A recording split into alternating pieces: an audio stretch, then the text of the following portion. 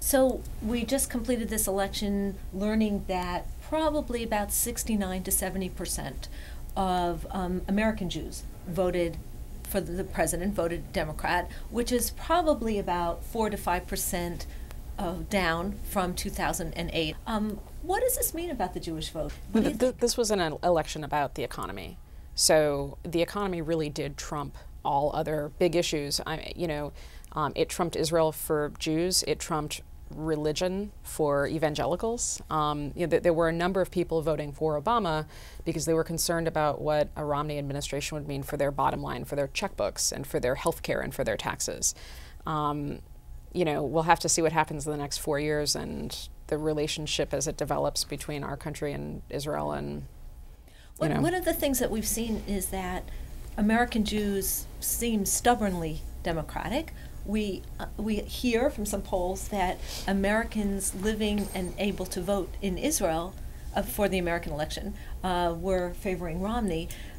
Jenny, what do you make of this distinction?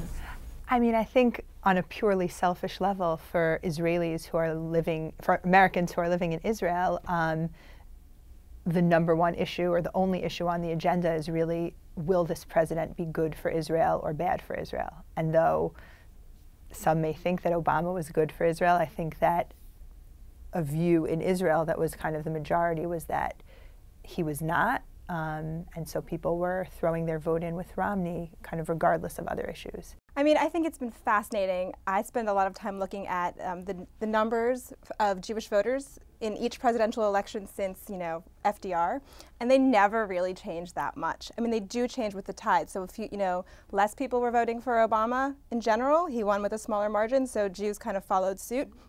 But overall, it's always, very much 70 to 80%. When Reagan won with a landslide, it was more like 60%.